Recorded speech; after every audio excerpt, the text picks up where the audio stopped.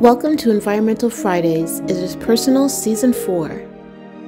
This season will be featuring 16 episodes with 16 guest speakers from Arizona, Barbados, Georgia, Grenada, Illinois, Massachusetts, Michigan, New Mexico, New Jersey, Ohio, Tobago, Trinidad, and the United Kingdom. Thank you to all our guest speakers.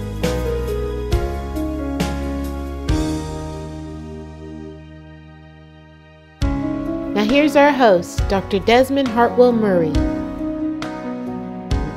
And this week's guest co-host, Alana Tahartra.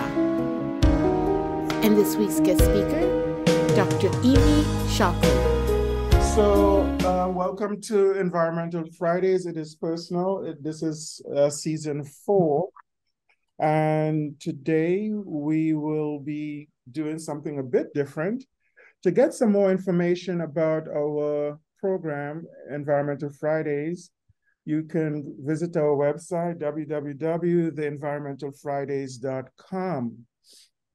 Part of the reason why we started Environmental Fridays is written here. We had a little write-up in our Benton Spirit community newspaper.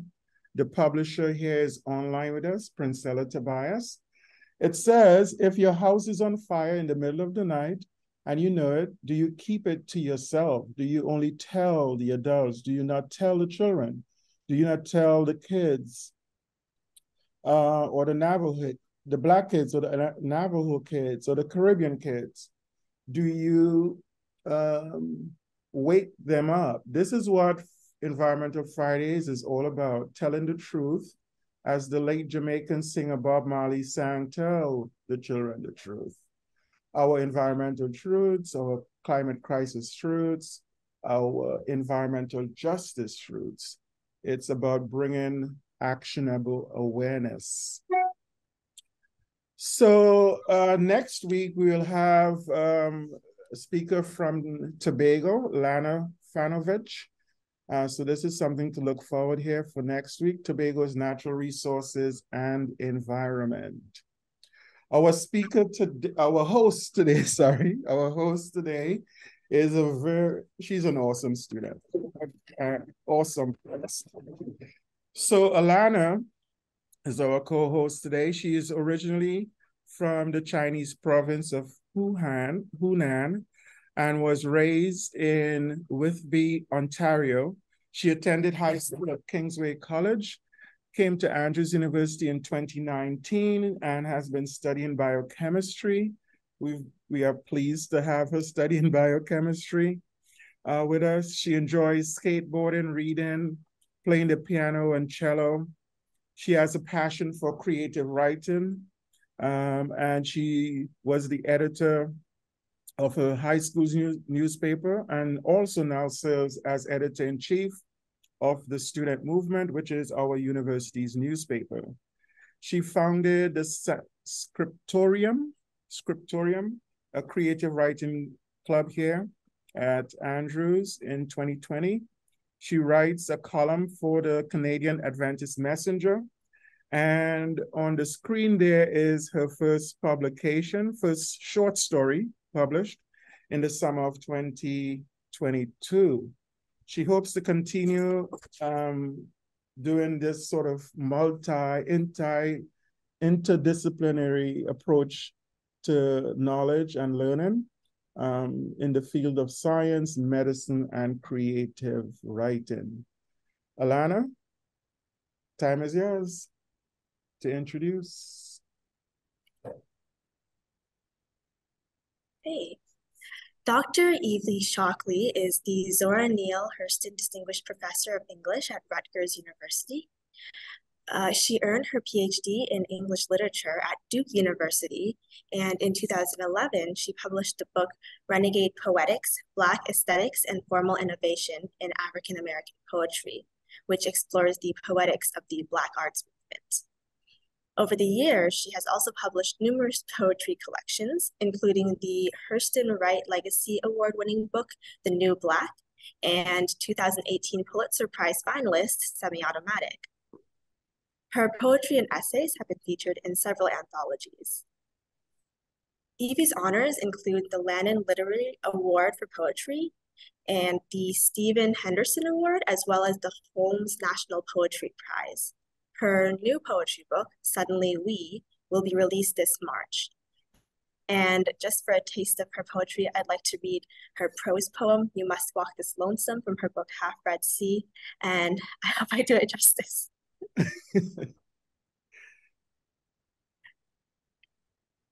Say hello to moon, leads you into trees as thick as folk on Easter pews, dark. Venture through, amazing, was blind, but now fireflies glittering, dangling from evergreens like Christmas oracles. Soon you meet the riverbank down by the riverside. Water baptizes your feet.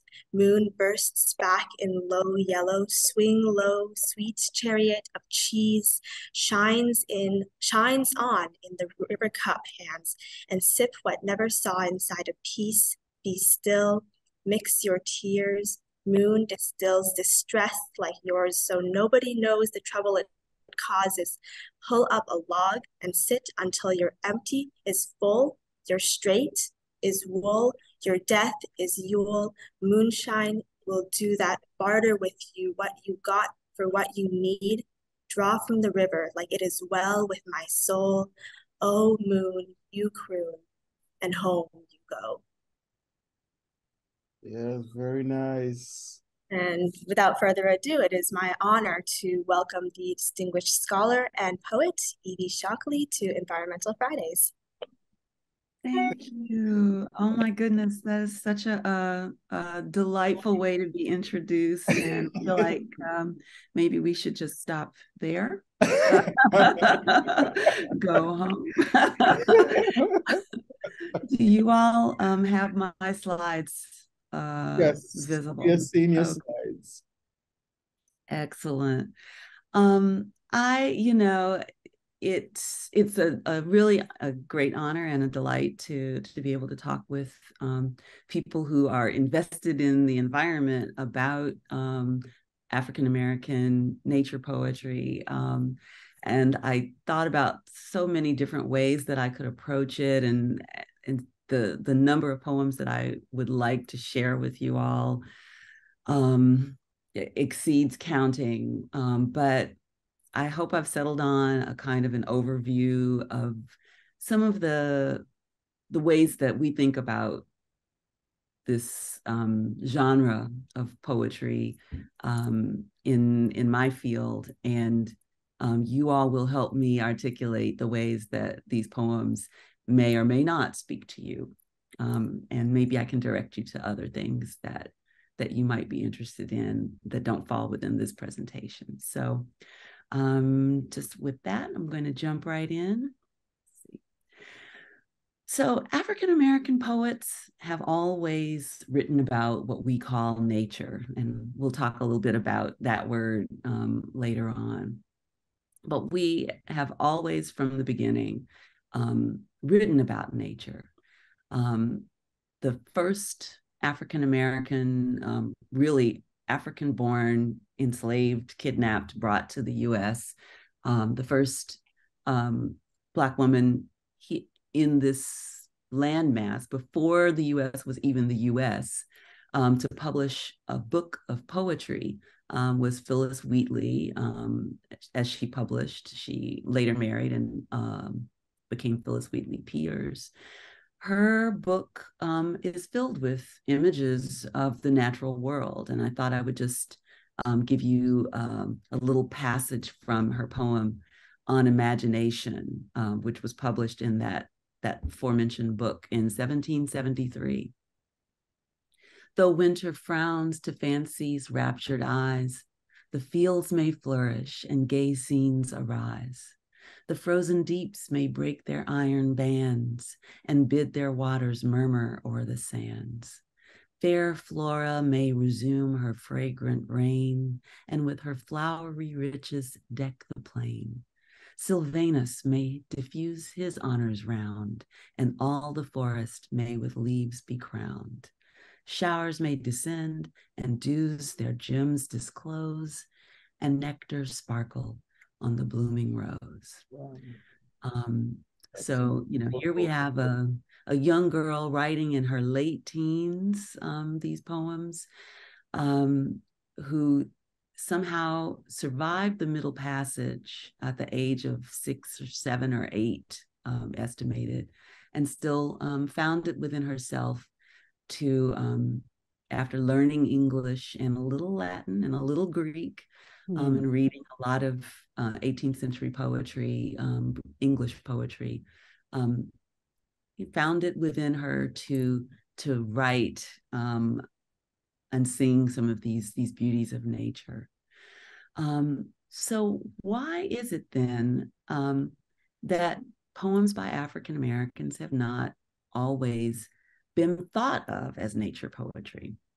And I say this on the evidence that for many, many years, I mean, throughout the 20th century and even into the beginning of the 21st century, if you look at anthologies of nature poetry, American nature poetry or English language nature poetry, you will be lucky to find one or two Black poets included, if that. I have seen anthologies in this vein that do not include a single Black person.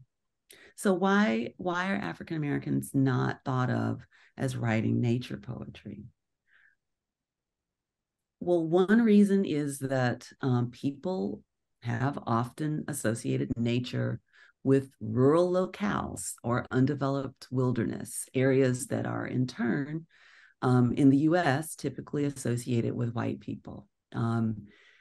If you think about skiing and hiking and camping, and you go out into like media and look for images, again, until very recently, the images you would see of those kinds of activities would always be non-Black people, certainly.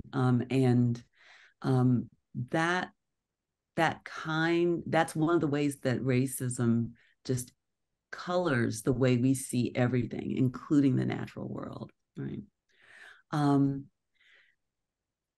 It impacts also the way African Americans experience the natural world themselves. And so our poets, like African Americans in general, may themselves associate the natural world with things like labor, enslaved or exploitative, African Americans tied to the land without being able to own the land for so much of our history.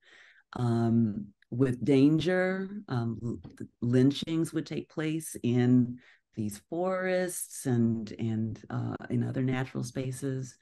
With deprivation, there are often ways that privatization of forests, of plains, of beaches leads to exclusion of Black people. And even when the spaces are public or, sort of national parks and things like that, the exclusion comes through those unspoken rules that we all know about. And thus, often Black people might associate the natural world with the absence of Black people, which can also be a kind of a dissuader. I just realized I set my timer, so let me do that now.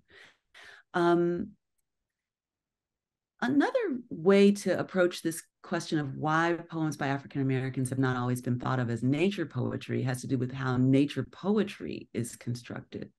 It has traditionally been defined in relation to European or white American traditions, like the pastoral poem, which was originally a mode of ancient Greek poetry that was taken up again in early modern English poetry by Spenser. These poems, the pastoral poems, traditionally featured shepherds singing to shepherdesses about the beauty, the holiness, the peace of the countryside and rural life. And the country would be placed in direct contrast to the ugliness or noise or pollution or corruption of the city and city life. So that's one traditional form of nature poetry. And then Romanticism, British and American Romanticism, associated with writers like William Wordsworth, John Keats, Thoreau. I'm featuring one of his more popular prose, but he was also a poet, and Emily Dickinson. Writers who celebrated the natural world as a space of sublime beauty and, again, spiritual restoration for mankind. The idea was that you go out into nature for what it can do for you and your spirit. And these are constructions of nature and the natural world that come from a viewpoint and ideology that suggests that the world, that the earth is here for us, that we have dominion over it. And I'll come back to that.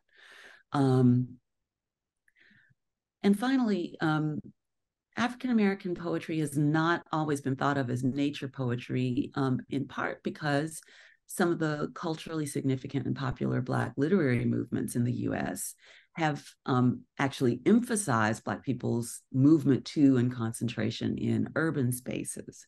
So if you think about the Harlem Renaissance, also known as the New Negro Renaissance, and I'm emphasizing the New Negro Renaissance because that term, the New Negro, kind of stands for or points towards what that movement was driven by, was partly was the great migration of Black people from what had been the plantations and what were still the white-owned agrarian, labor camps and sharecropping practices that Black people had been, the majority of Black people in the US had been tied to for so many years under slavery and after.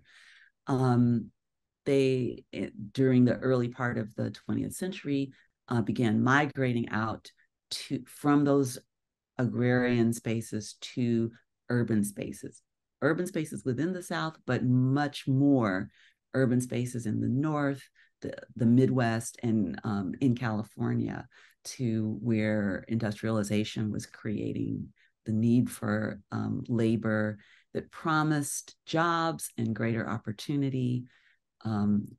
We can refer to history to see exactly how that worked out, but that movement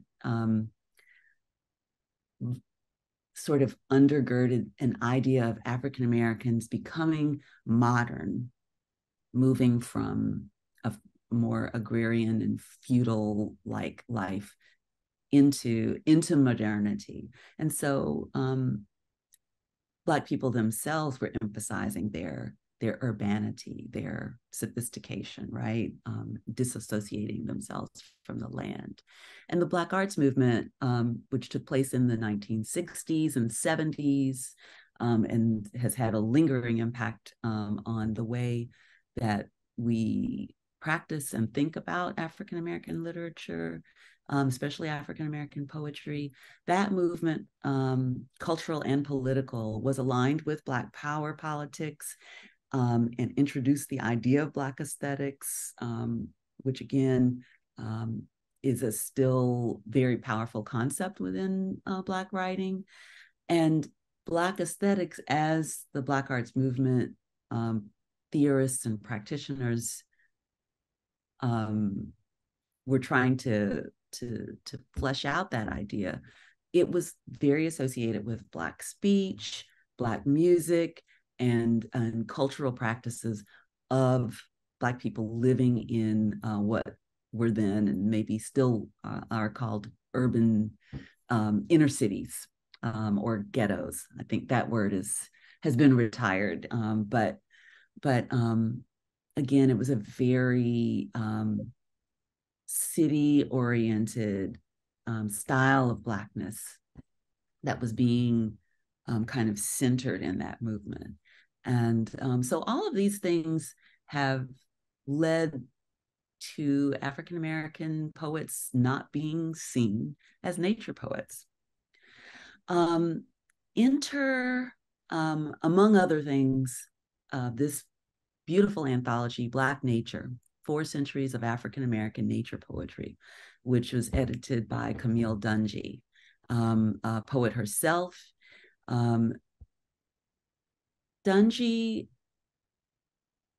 confronted this absence of Black poets in the anthologies that were interested in environmental or natural or ecological poetry, and took it upon herself, thank goodness, to gather a whole book, and I'll show you. It's a pretty thick book. Yes, I love it. Just poets from Phillis Wheatley Peters to what was then the present in, I think it was 2010. Black poets writing about nature in all kinds of ways. And that book, I think, popularized what some Black scholars like Kim Ruffin and others were already working on, which was to think about how to bring out what African American poets have to say about nature in their work and how to make that visible. It's a wonderful anthology. And so what I want to do is just foreground a few ways that African American poets do celebrate nature in their poetry, but also help to complicate and redefine what nature is, and then share some poems. I'm going to share as many as I can within the time remaining. African American poets remind us that nature's beauty is varied and complicated. We think about human nature and the things that humans have done and continue to do to one another as nature poetry in its own way. We think about natural disasters as there are the beauties that we associate with the mountains and the beaches and the lakes and the streams, but there's also Hurricane Katrina. There's also the flooding of the Mississippi in years past that impacts everybody in the area, but often Black people bear the brunt of those things. And so our poetry may take that up. African American poets question the idea of humans having dominion over the earth, in part because Black people under chattel slavery were treated as natural resources themselves. It lends itself towards a view that's skeptical of this idea of humans being able to do whatever we want to or need to or feel we need to with the things that make up the earth, which includes people, of course. Mm-hmm. We have a concern for environmental degradation, not so much, again, as stewards of the land, but as basic housekeeping, as doing your part for as a creature among creatures. And I thought that term housekeeping is appropriate because, as you all will know, ecology, like the word ecopoetics, takes the root word eco from the Greek word oikos, which means house, right? And then some African American poets also destabilize the nature-culture binary. The idea that we can be outside nature is one that I have come to find untenable, right? There is no outside nature, as Ed Roberson has said. So with that, I'm just gonna share a few poems with you, and I think what we can do is use the Q&A period to go back to whichever poems people are interested in talking about or asking about. So Anne Spencer is a poet from the early part of the publishing in the early part of the 20th century. She was famous not only as one of the first, you might say, African-American modernist women poets, but also for the garden that she had in the 2 lots behind her house. She had a multi-room garden that is now a historic landmark in Lynchburg, Virginia, in her state, and I think maybe even a national historical site. So here's a poem that she wrote called Lines to a Nasturtium. A lover muses. Flame flower, day torch, Mauna Loa. I saw a daring bee today pause and soar into your flaming heart. Then did I hear crisp, crinkled laughter as the furies after tore him apart? A bird next, small and humming, looked into your startled depths and fled. Surely some dread sight, and dafter than human eyes as mine can see, set the stricken airwaves drumming in his flight. Day torch, flame flower, cool, hot beauty. I cannot see, I cannot hear your fluty voice lure your loving swain, but I know one other to whom you are in beauty born in vain. Hair like the setting sun, her eyes a rising star, motion gracious as reeds by Babylon, bar all your competing. Hands like, how like brown lilies sweet, cloth of gold were fair enough to touch her feet. Ah, how the senses flood at my repeating, as once in her firelit heart I felt the furies beating, beating. Love this poem for many reasons. She wrote it at a time when Mauna Loa, the volcano in Hawaii, had recently erupted. So there's this marker of its time of writing that's built right into the poem. And it's interesting to me that the process of bees and hummingbirds pollinating a nasturtium, which seems like a very natural and appropriate thing, turned into this kind of ominous act. And I'm really interested. One of the ways I think about this poem is that this lover, who is not Spencer herself, this is I think of it maybe as a male voice, who himself is interested in, shall we say, penetrating a beautiful woman that he describes in the second stanza. And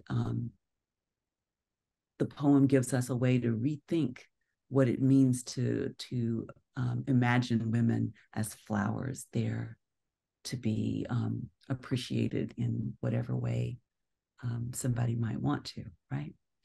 So that complicated the beauty of nature, but thinking about it in more complicated ways. Audre Lorde, a poet we might not associate with nature poetry, was a wonderful activist and writer for feminist feminist and lesbian and Black issues of all sorts. I mean, she was intersectional before the fact, so to speak. She has a wonderful poem that that I think makes a critique of gender through some of the ways that mankind, and I'll say mankind in this instance, approaches nature. The bees. In the street outside a school, what the children learn possesses them. Little boys yell as they stone a flock of bees trying to swarm between the lunchroom window and an iron grate. The boys sling furious rocks, smashing the windows. The bees, buzzing their anger, are slow to attack. Then one boy is stung into quicker destruction, and the school guards come, long wooden sticks held out before them. They advance upon the hive, beating the almost finished rooms of wax apart, mashing the new tunnels in while fresh honey drips down their broomsticks, and the little boy feet, becoming expert in destruction, trample the remaining and bewildered bees into the earth. Curious and apart, 4 little girls look on in fascination, learning a secret lesson and trying to understand their own destruction. One girl cries out, "Hey, the bees weren't making any trouble." And she steps across the feebly buzzing ruins to peer up at the empty, grated nook. "We could have studied honey making." That is pretty cool. Right. So, coexistence is a thing. Right? Another poet I love, whose work I really love, is Ross Gay. Here he is with one of his really, really celebrated and I think in some ways most nature-oriented books, Catalog of Unabashed Gratitude.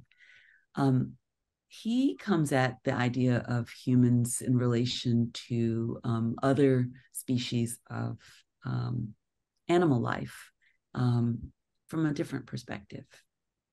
Becoming a horse. It was dragging my hands along its belly, loosing the bit and wiping the spit from its mouth made me a snatch of grass in the thing's maw, a fly tasting its ear. It was touching my nose to his, made me know the clover's bloom. My wet eye to his made me know the long field's secrets.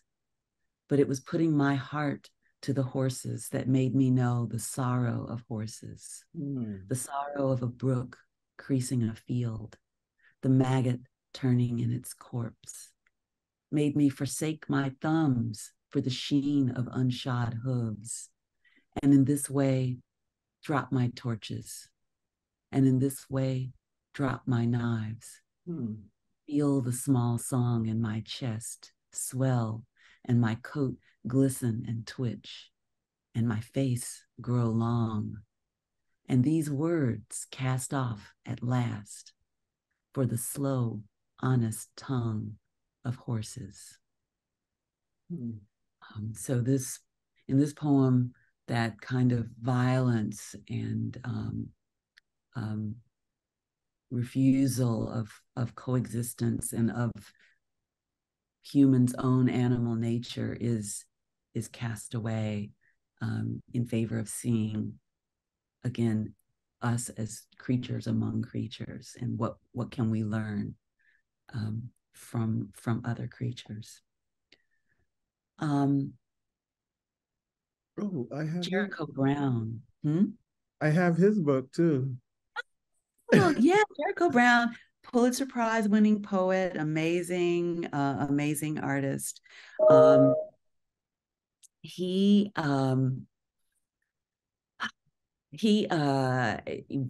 wrote a poem that's the title poem of this book, The Tradition. He's originally from New Orleans and lives in Atlanta now, teaches at Emory. And so I think of him as a Southern poet who has sort of re-embraced that part of the country that others were fleeing from earlier in the century, or earlier in the 20th century.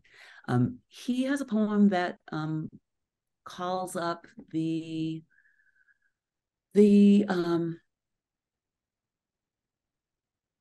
complicated way that humans treat one another. I think not looking back at slavery, but looking at the ways that Black people are still understood as what we might say as some subhuman, less fully human than white people. In this poem that meditates on Black Lives Matter movement era events.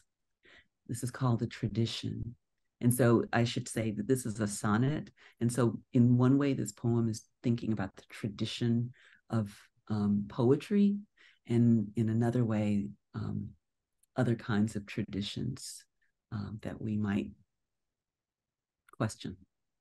The tradition: aster, nasturtium, delphinium. We thought fingers in dirt meant it was our dirt.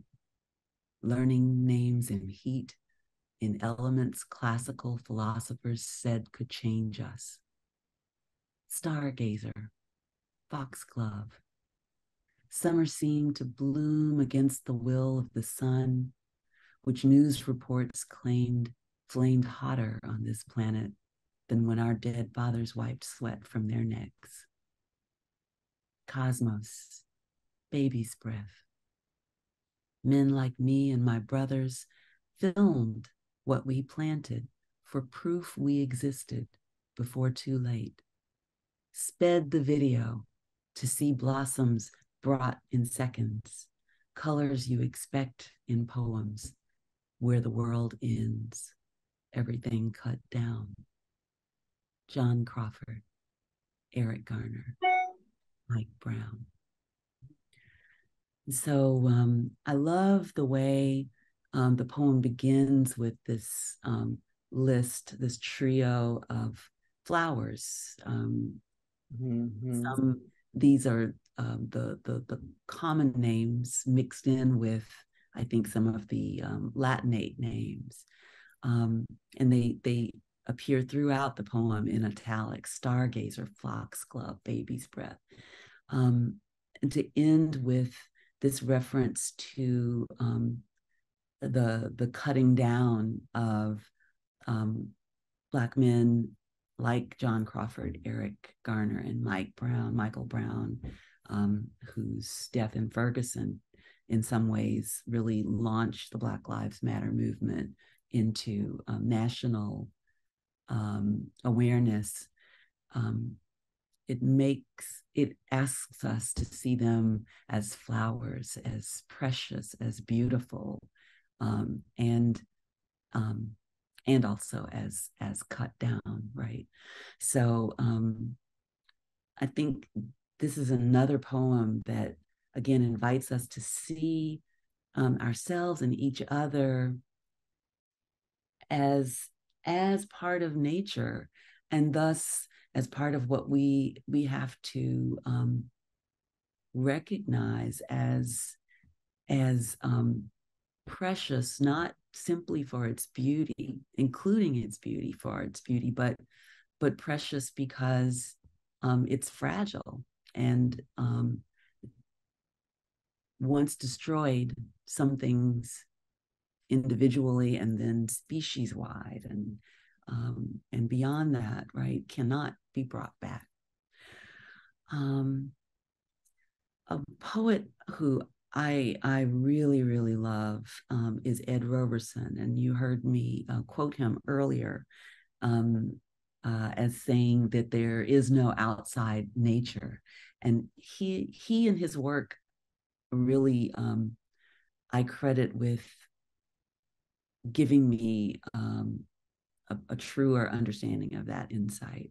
There's a social geographer, Carolyn Finney, who says, if you're breathing, you're in nature. And that idea that because we build structures, not just out of wood, but out of other substances that we find or create with with the chemicals and compounds and elements that Earth gives us, that our structures are somehow different than the beaver's structures or the bee's structures or any other structures, right? That's because we're inside a house or an office building, we're not in nature. Roberson has many books, but this One City Eclogue is a book that really is centrally directed at this idea, destabilizing that idea that nature's over here and culture or the man-made world, the human world, is somewhere else, somewhere outside that. And this is a poem that gets at it very directly. And his syntax, I will just warn you up front, is complicated. He thinks of it as kind of double jointed syntax. And so phrases kind of unspool backwards and forwards in some ways, but you'll see the main thrust of what he's getting at. City eclogue. Eclogue was a kind of pastoral poetry. City eclogue, words for it. Beautifully flowering trees you'd expect should rise from seeds whose fluttering to the ground is the bird's delicate alight, or the soft petal stepping its image into the soil. But here come the city's trucks, bumping up over the curb, dropping the tight balls of roots in a blueprint out on the actual site in the street. Someone come behind with a shovel will bury.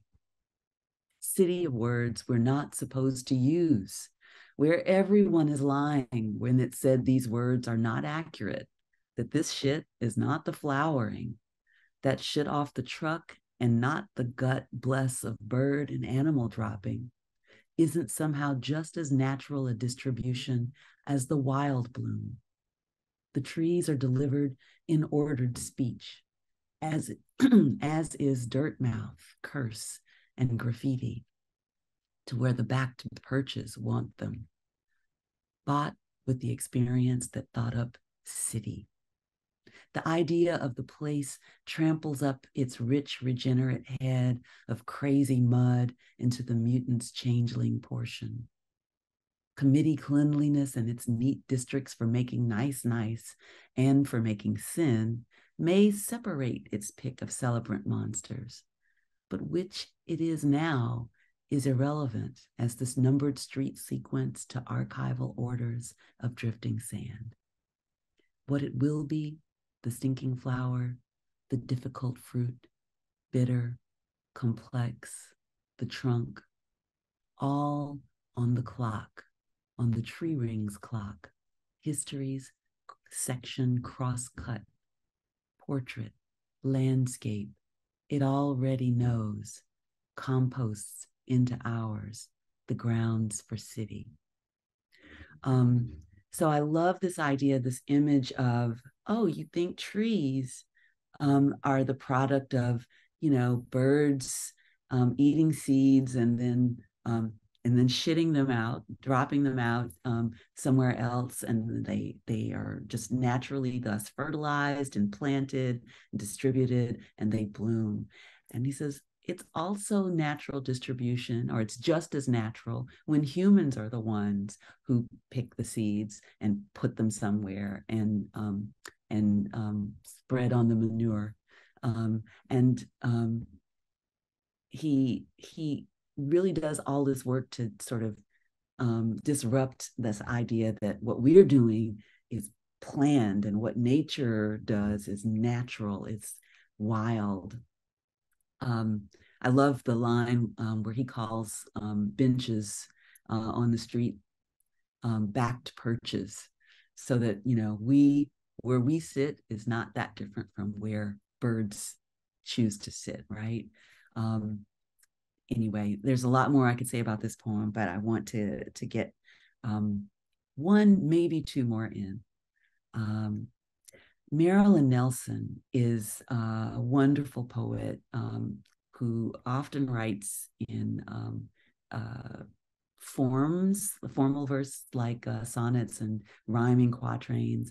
But in this particular book, she writes in free verse, but she produced an entire book of poetry celebrating the life of George Washington Carver, who, as you all know, is a famous early African-American scientist, most well known, I think, for the not so much discovery of the peanut, but of popularizing the many, many things one could do with peanuts. This poem, in some ways, comes full circle. I think this the poem I'm going to share with you is one in which what we have is really pure celebration, and I do love that African-American poets linger in that spot sometimes. This is called Ruelia Noctiflora. A colored man come running at me out of the woods last Sunday morning.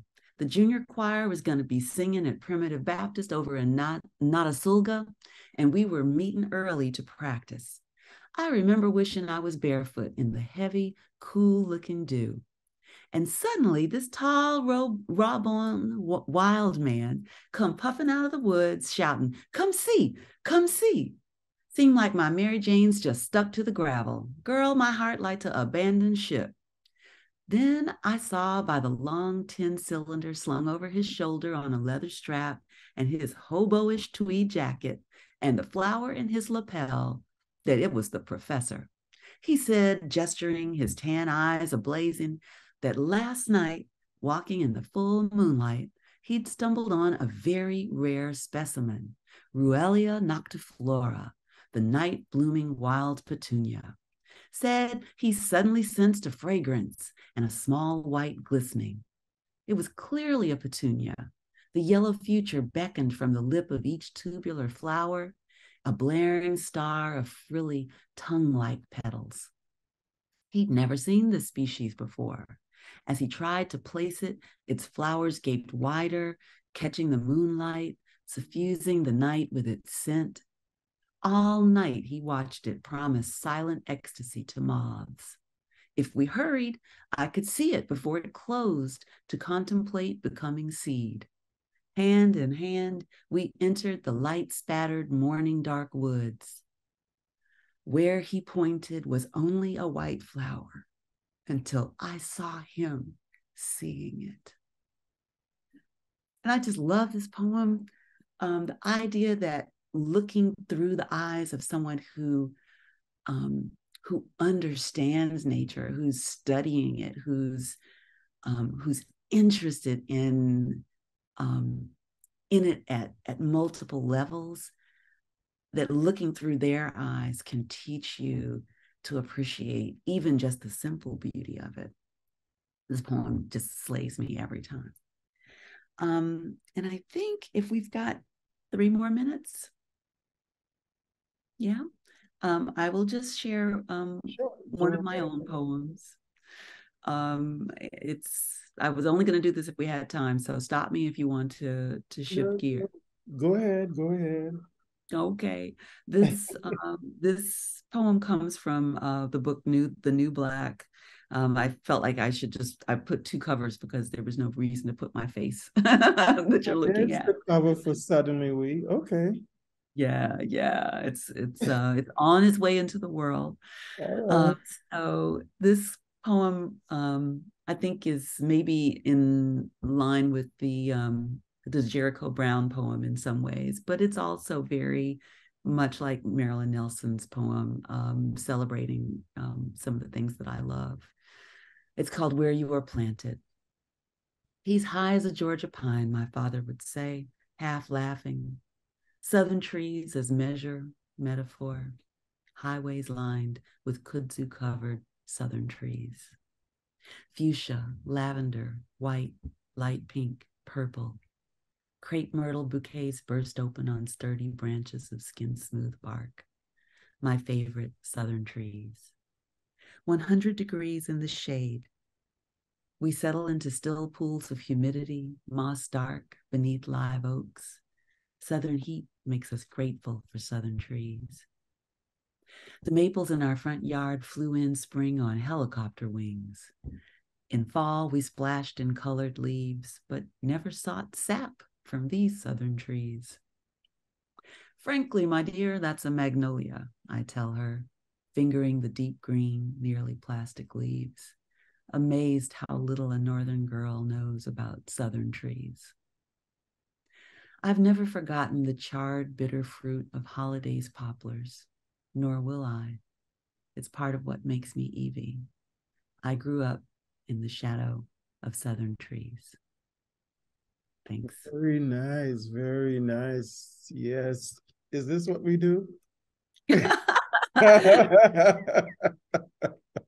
Thank you.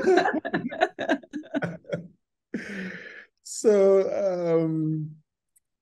Alana, do you want to start off our conversation? Questions, comments? Sure. Um, First of all, yeah, no, all those poems were so beautifully written. It was very cool to take a dive into nature poetry and how that can intersect with, I guess, all facets of humanity. I thought it was interesting how two poets that you read used the flower, the nasturtium. Yes, yes. Yes. Um, And that kind of stood out to me because that's not a word that I hear very often, and I don't know too much about plants. But I searched it up really quickly, um, and I I found that it symbolizes victory and struggle, which I thought Hmm. was very cool. Um, yeah, I think that's one comment that I was thinking about throughout your readings, and Yeah. especially the poem where the poet intertwined the city and nature, and how you were speaking of how kind of where there is life, perhaps there is nature, Yeah. even if it's not our typical idea of it. And I thought that was really beautiful too. So those are just some thoughts that I had. Thank Anybody you. else? Did you want to say something, Professor? Oh, just I, I was going to just mention that Anne Spencer really loved nasturtiums. Okay.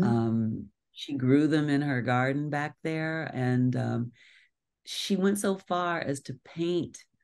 I think the first stanza of this poem on the wall in her kitchen. Hmm. So like she was just someone who really deeply embraced um, her love of. She grew up roaming around the Virginia and West Virginia countryside, and she was never as happy as when she was in her garden. Mhm. So Yeah. I'm assuming from your poem, the last one you read for us, that you are a Southern girl. I am. And so we could definitely see how the geography of where we were brought up affects our imagery, our poetics and stuff. Do you want to say more about that? Yeah, I think Camille Dungy in her introduction to Black Nature talks a lot about that. She grew up in, I want to say, California, out west, Mm-hmm. and so she was very used to a landscape that looks entirely different from what Mm-hmm. I grew up in, right? More desert, more, different trees altogether.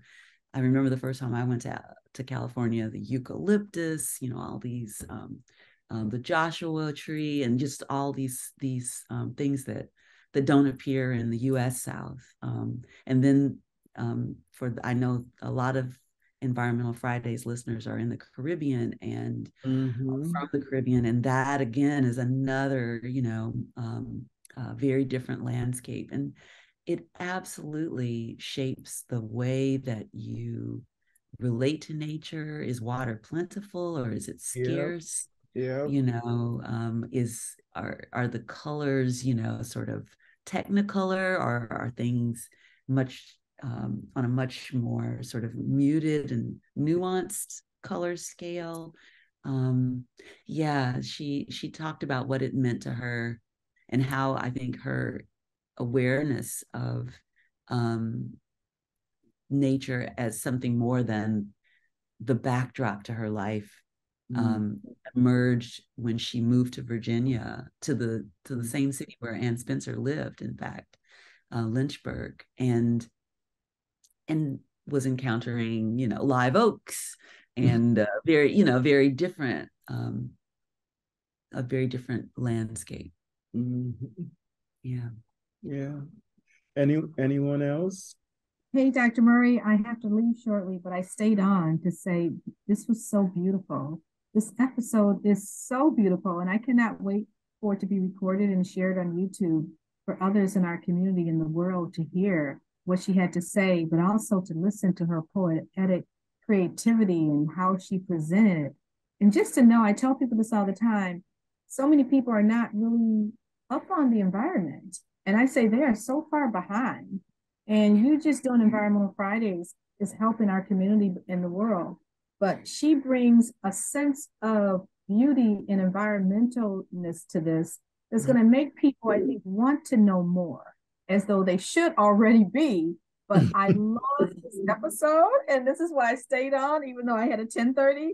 I wanted to stay on to say thank you very much for presenting this to us. And I cannot wait to share it with the rest of the world and the rest of our community. And for the listeners who couldn't get on, they're going to be very pleased to hear the recording of this. So thank you very much. Thank you.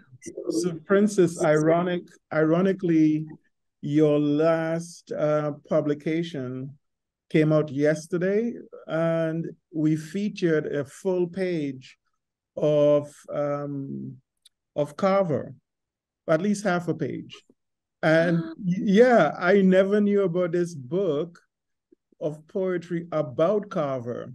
Yes. So we'll probably be purchasing that book and including some of that poetry next time. Oh, and also, sharing with people to connect with that book. So that's wonderful. Yeah. Yeah, I think actually the Marilyn Nelson Carver book is in our library. Okay. Yeah, and I've also read her book on Emmett Till.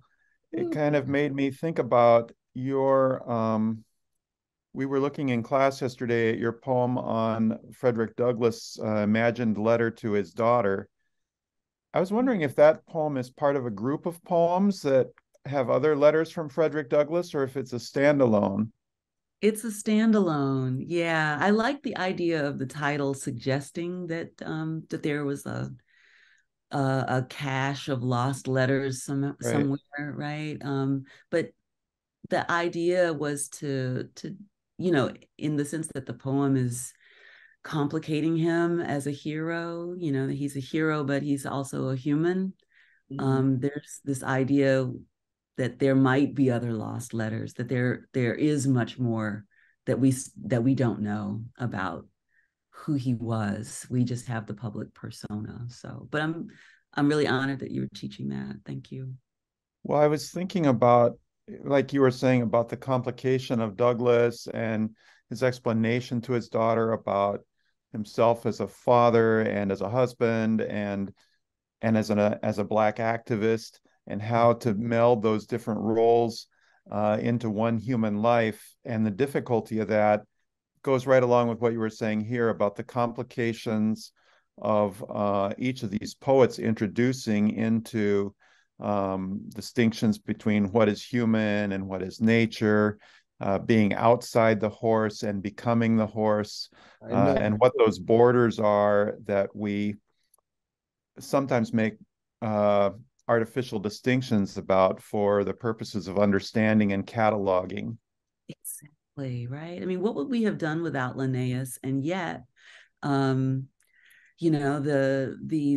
these attempts to classify everything are part of the fabric of the thinking about the world that allowed some people to classify other people as somehow distinct in a way that that excused abuse and exploitation.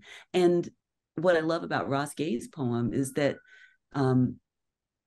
it not only dares to imagine sort of an unmediated relationship with the horse, which is another animal that is treated and still is treated as though it is, here for purposes of labor, for doing what humans need it to do.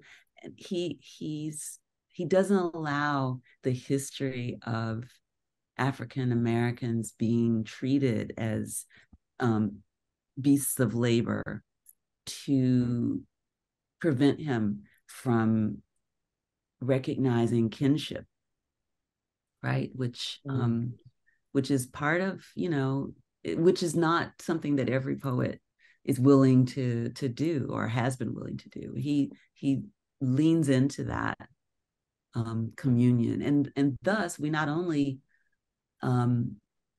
understand something different about how we treat other humans, but we understand that we might need to question how we treat horses. Why do we think that they're here for our use? Right? Yeah, my takeaway or impression from the horses one stood out to me too. And the word empathy came to mind. And empathy we use, in terms of like human relationships. But it seemed to me that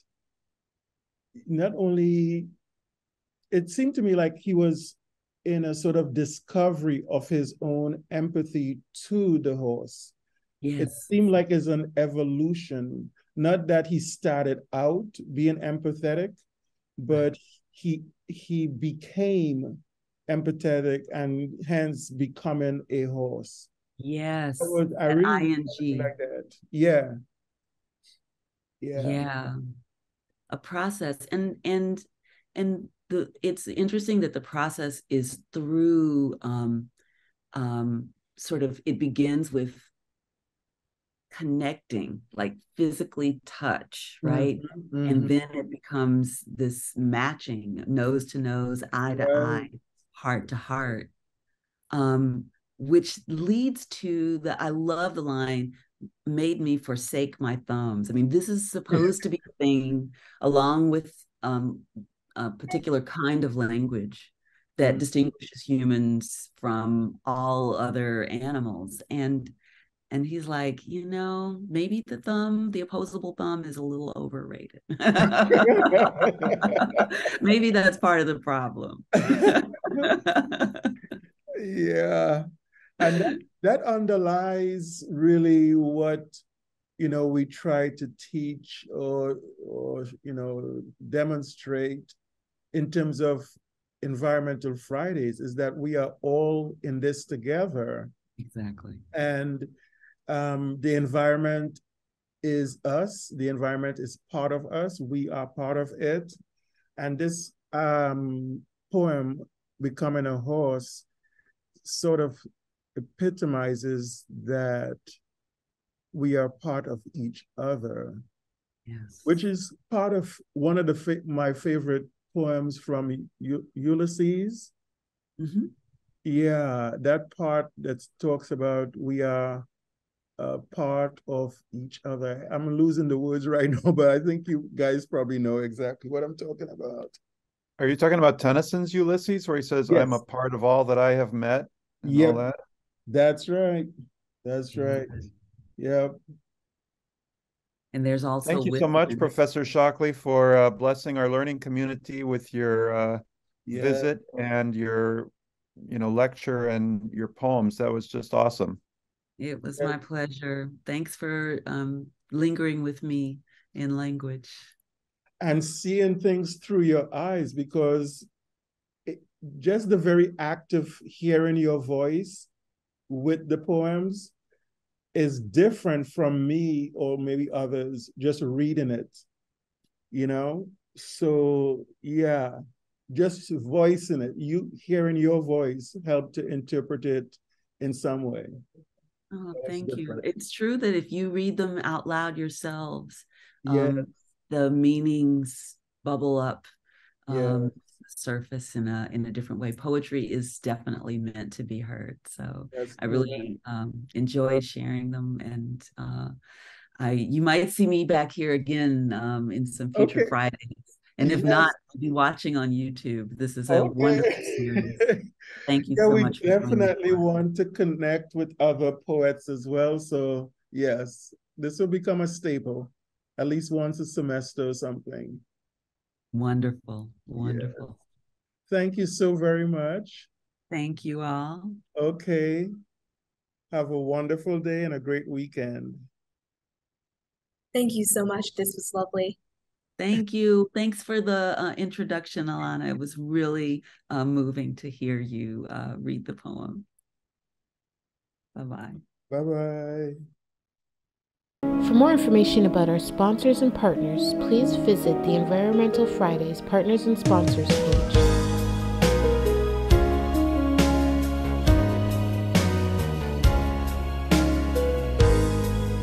Be sure to visit our website at www.theenvironmentalfridays.com.